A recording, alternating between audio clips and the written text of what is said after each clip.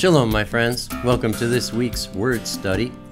Today we're going to look at chapters 5 through 8 in the book of 2 Corinthians. That's Korinthim.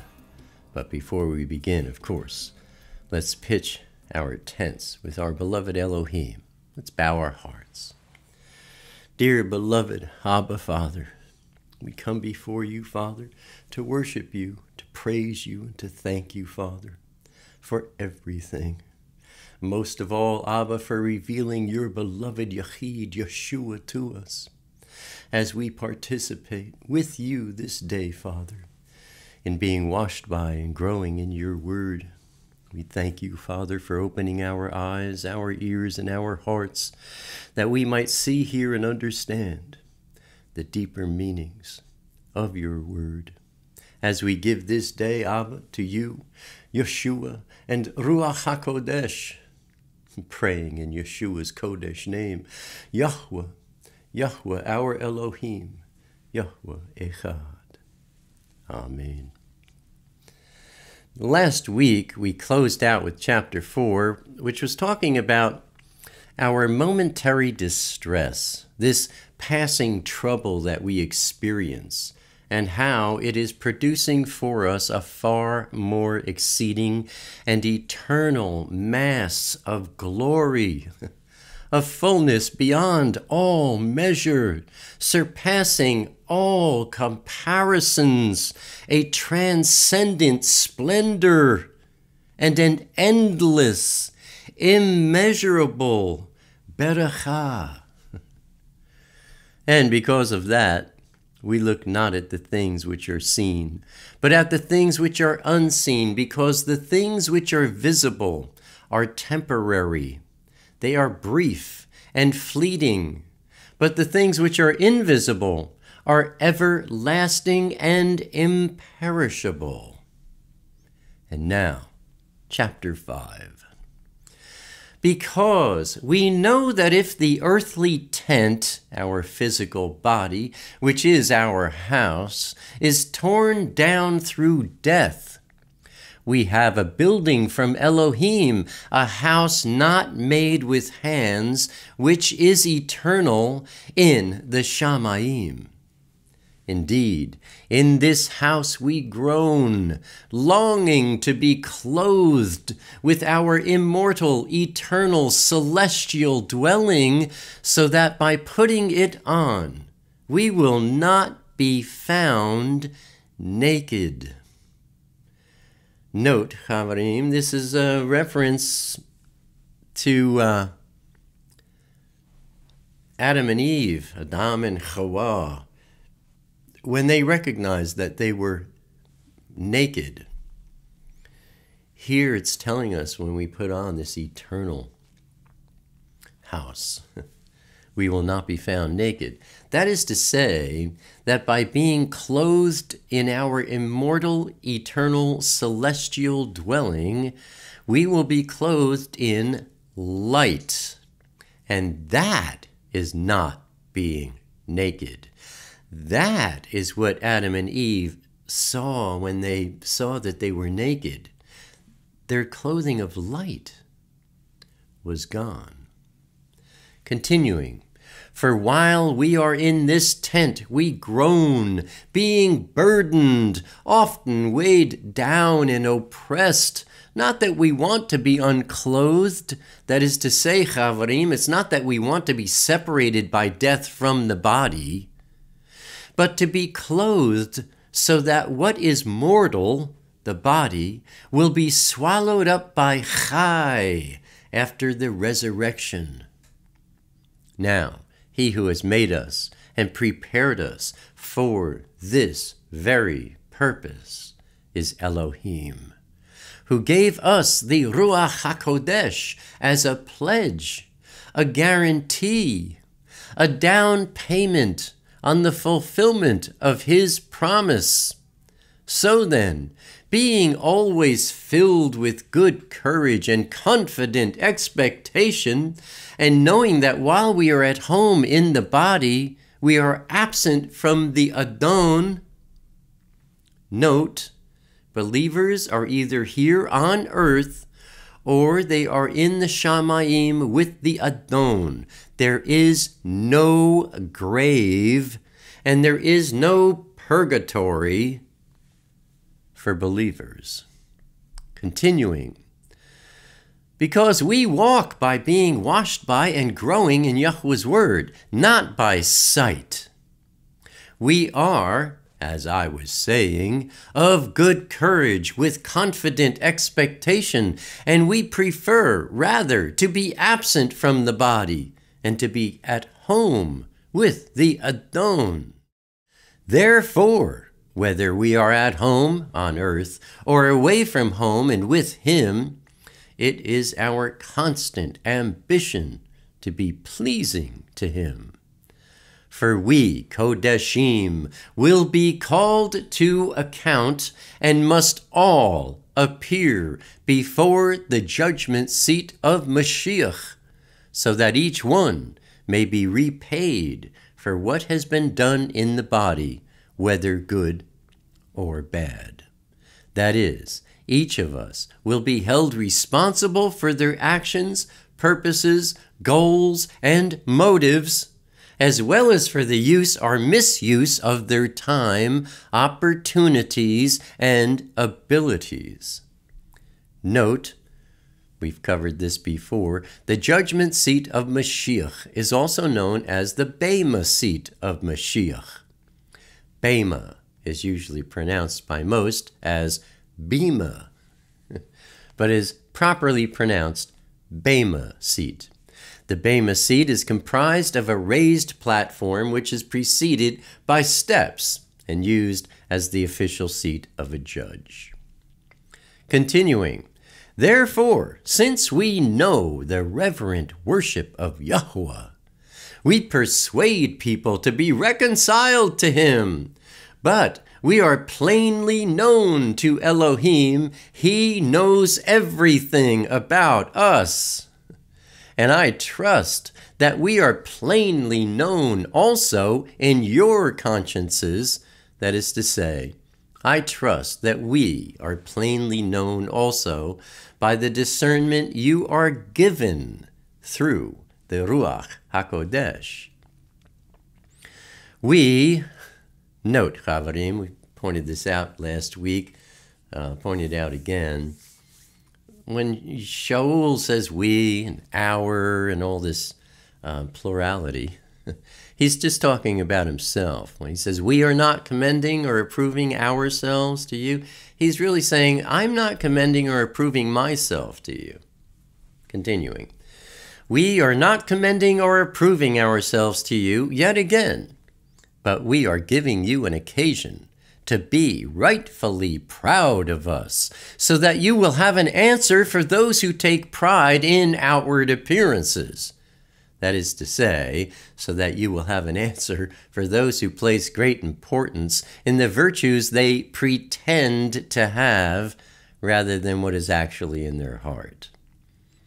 If we are out of our mind, that is to say, if we were just unstable fanatics, as some critics say, it is for Elohim.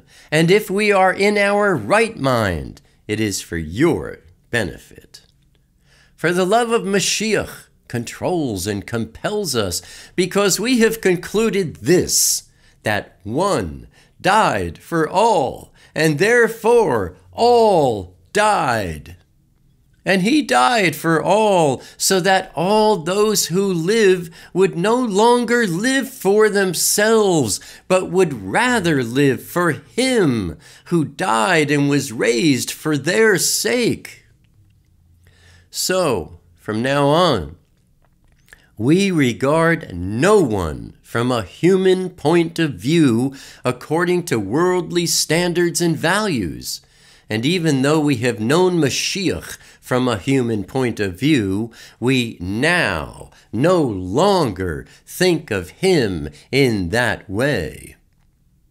Therefore, if anyone is in Mashiach, that is to say, if anyone is grafted in and joined to him through being washed by and growing in him, that is, in Yahweh's word, then that person is a new creature. Those old things have passed away, and behold, all things have become new. And all these things are from Yahweh, who reconciled us to himself through Mashiach and gave us the ministry of reconciliation, so that by our example we might bring others to him.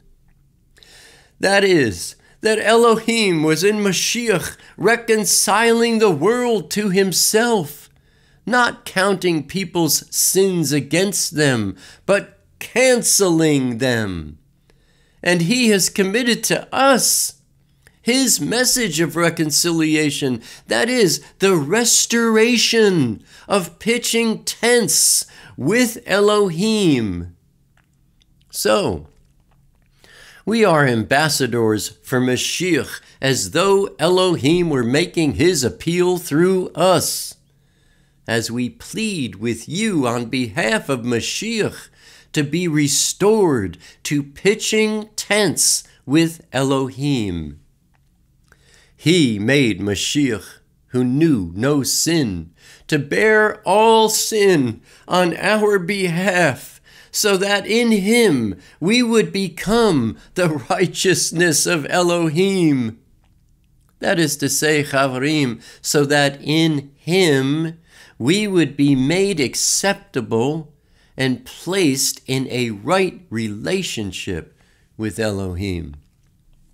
Continuing, working together with him, we strongly urge you not to receive Elohim's pitching of tents in vain by turning away from being washed by and growing in Yahweh's word. Note, Ephesians tells us, we are saved by pitching tents with Elohim. But that doesn't happen until, or rather that happens through us being washed by and growing in Yahweh's word.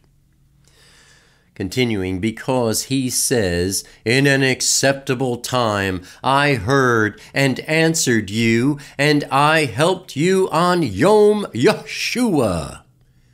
That is the day of salvation, the day of Yeshua. And behold, now is the acceptable time. Behold, now is the day of salvation, the Yom Yeshua.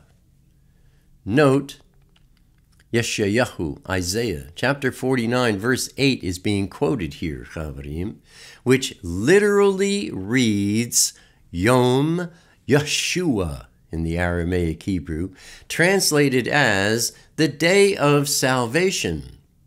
Yom, the day. Yeshua, salvation. Continuing, and we put no obstruction in anyone's path, so that the ministry will not be discredited, but we commend ourselves in every way as servants of Elohim, in great endurance, in sufferings, in hardships, in distresses, in beatings, in imprisonments, in riots, in labors, in sleepless nights, in hunger, in purity and sincerity, in knowledge and insight through the Ruach HaKodesh, in patience, in kindness, in genuine love, in speaking the word of truth in the power of Elohim, by the weapons of righteousness for the right hand. That is to say, Chavarim, like holding a sword ready to attack, and for the left, that is to say, Chavarim, like holding a shield to defend ourselves with. Note, the weapons of righteousness. Look at FCM, Ephesians chapter 6, verse 14. Continuing, amid glory and dishonor, by evil report and good report, branded as deceivers and yet vindicated as truthful, as unknown to the world, yet well known by Elohim and his children, as dying, yet we live, as punished, yet not killed, as sorrowful, yet always rejoicing, as poor, yet bestowing riches on many, as having nothing, yet possessing all things. We are speaking freely to you, Corinthians. We are keeping nothing back, and our heart is opened wide. There's no limit to our affection for you, but you are limited in your own affection for us. And now, in the same way as a fair exchange for our love toward you, I'm speaking as I would to little children. Open wide your hearts to us also. Do not be unequally yoked with those who are not Kodesh. Do not make mismatched alliances with them, which are inconsistent with your being washed by and growing in Yahweh's word. For what partnership can righteousness have with lawlessness? Or what fellowship can light have with darkness? What harmony can there be between Mashiach and Bali-Ya'al? Note, Bali-Ya'al in the Aramaic Hebrew means wicked or wickedness or worthless. Beli means without. Ya'al means value. Bali-Ya'al, without value. Continuing. Or what does a believer have in common with an unbeliever? What agreement is there between the Mishkan, the temple of Elohim, and idols? For we are the temple, the Mishkan of the living Elohim, just as Yahweh has said, I will dwell among them and walk among them, and I will be their Elohim, and they shall be my people. Vayikra, Leviticus 26:12. So come out from among those who are not Kodesh, and be separate, says Yahweh, and do not touch what is unclean, and I will graciously receive you and welcome you. And I will be a father to you, and you will be my sons and daughters, says Yahweh El Shaddai. Therefore, since we have these great and wonderful promises, beloved, let us cleanse ourselves from everything that contaminates body and spirit, perfecting and completing Kodeshah, that is, living a life that is dedicated to and for Elohim's purpose in reverent worship of Elohim. Note, how do we cleanse ourselves from everything that contaminates body and spirit? Look at 1 John, chapter 1, verse 9. Continuing, make room for us in your hearts. We have wronged no one. We have corrupted no one. We have cheated no one. I do not say this to condemn you, for I have said before that you are nested in our hearts, and you will remain there to die together and to live together with us. For you are nested in our heart, and you will remain there to die together and to live together with us. Great is my confidence in you. Great is my pride and boasting on your behalf. I am filled to the brim with comfort. I am overflowing with joy in spite of all our trouble. For even when we arrived in Macedonia, our bodies had no rest, but we were oppressed at every turn, conflicts and disputes without, fears and dread within. But Elohim, who comforts and encourages the depressed and the disquieted, comforted us by the arrival of Titus. And not only by his arrival, but also by his account of the encouragement which he received in regard to you.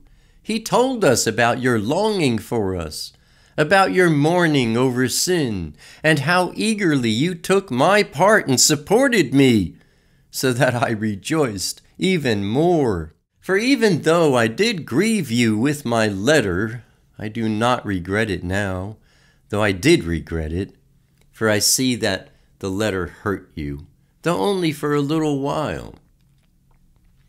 Note, as we noted last week, Chavarim, many scholars believe the contents of the communication to which Paul refers in this verse are implied within chapter 2, verses 5 through 11, and again here in chapter 7, verses 5 through 12. Again, for even though I did grieve you with my letter, I do not regret it now, though I did regret it. For I see that the letter hurt you, though only for a little while. And yet I am glad now, not because you were hurt and made sorry, but because your sorrow led to repentance, and you turned back to Elohim. For you felt a grief such as Elohim meant you to feel, so that you might not suffer loss in anything on our account. For sadness that is in accord with the will of Elohim produces a repentance without regret, leading to salvation. However, worldly sorrow, the hopeless sorrow of those who do not believe, produces death. For you can look back and see what an earnestness and authentic concern this sorrow, which was in accord with the will of Elohim, has produced in you. What vindication of yourselves against charges that you tolerate sin. What indignation at sin. What reverent worship of Elohim. What longing for righteousness and justice. What passion to do what is right. What readiness to punish those who sin and those who tolerate sin. At every point, you have proved yourselves to be innocent in the matter. So, even though I wrote to you as I did, it was not for the sake of the offender, nor for the sake of the one who offended, but in order to make evident to you before Elohim how earnestly you do care for us, and your willingness to accept our authority. It is for this reason that we are comforted and encouraged. And in addition to our comfort, we were especially delighted at the joy of Titus, because his spirit has been refreshed by all of you. For if I have boasted to him at all concerning you, I was not disappointed. But just as everything we ever said to you was true, so our boasting about you to Titus has proved true also. His affection is greater than ever, as he remembers the obedience to his guidance, which all of you exhibited, and how you received him with the greatest respect. I rejoice that in everything I have perfect confidence in you. Now, brothers, we want to tell you about the pitching of tents with Elohim, which has been evident in the called out ones of Macedonia, awakening in them a longing to contribute, for during an ordeal of severe distress, their abundant joy and their deep poverty together overflowed in the wealth of their lavish generosity. For I testify that according to their ability and beyond their ability, they gave voluntarily, begging us insistently for the privilege of participating in the service for the support of the Kodeshim in Jerusalem. Not only did they give materially, as we had expected, but they gave themselves first to the Adon, and then to us as his representatives, by the will of Elohim, disregarding their personal interests and giving as much as they possibly could. So we urged Titus that, as he began it, he should also complete this work of pitching tents with you as well. But just as you excel in everything, being washed by and growing in Yahweh's word, in speech, in knowledge, in genuine concern, and in your love for us, see that you excel in this work of pitching tents also.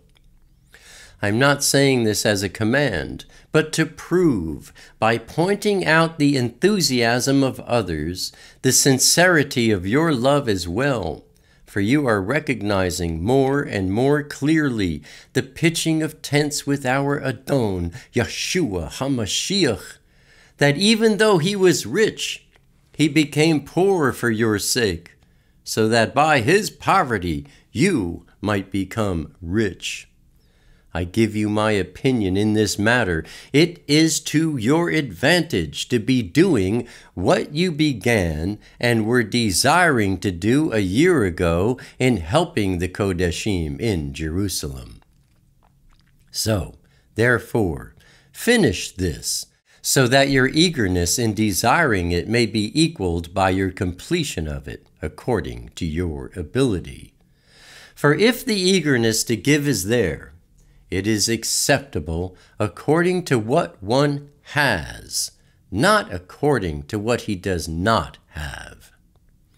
For it is not intended that others be relieved of their responsibility, and that you be burdened or afflicted unfairly from any lack of equality in sharing the burden, but by fair sharing, at this present time, your surplus will supply their need, so that, at some other time, their surplus may supply your need, that there may be equality. For as it is written, he who gathered much did not have too much, and he who gathered little did not lack. Note, that, Chavarim, is speaking of manna, which also speaks of our being washed by and growing in Yahweh's word, gathering fresh food every day. Continuing, but thanks be to Elohim who puts the same genuine concern for you in the heart of Titus. For Titus not only accepted our appeal, but was so very interested in you that he has gone to visit you of his own accord. And we have sent along with him the brother who is praised in the ministry of the good news throughout all the called out ones. Note, the brother who is praised. The identity of this man is unknown, but many believe it was Luke. Continuing, and not only this, but he has also been appointed by the called out ones to travel with us in regard to this gracious offering which we are administering for the esteem of the Adon himself, and to show our eagerness as Kodeshim to help one another. We are taking precautions so that no one will find anything with which to discredit us in our administration of this generous gift. For we have regard for what is honorable and above suspicion, not only in the sight of Yahweh, but also in the sight of men. We have sent with them our brother, whom we have often tested and found to be diligent in many things, but who is now even more diligent than ever because of his great confidence in you. As for Titus, he is my partner and fellow worker in your service. And as for the other two brothers, they are special messengers of the called out ones, the esteem of Mashiach. Note, these special messengers of the called out ones in this passage, Chavarim, is not referring to the original 12. Continuing, therefore, show these men in the sight of the called out ones the proof of your love and our reason for being proud of you. Let's bow our hearts. Beloved Abba, Father, We praise you and thank you, Father, for our time with you today in your word. Thank you, Father, for planting seeds in us that take root. Thank you so much, Abba, for opening doors that allow us to share this good news with others, especially our loved ones, but also everyone whom you could possibly send our way to open this door and let us bring the good news into the hearts of others while it is still yet called today.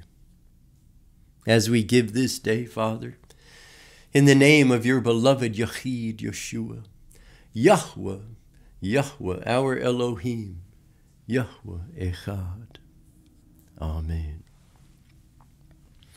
That's our study for this week, my friends. As always, I hope and I pray that this study remains a constant beracha to you and yours. Abba willing, I'll see you here again next week. Until then, Shalom, Chavarim.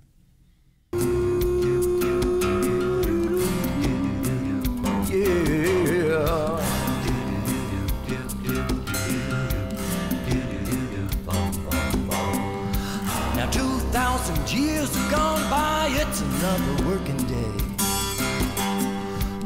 Some would rather let it lie, but the question still remains.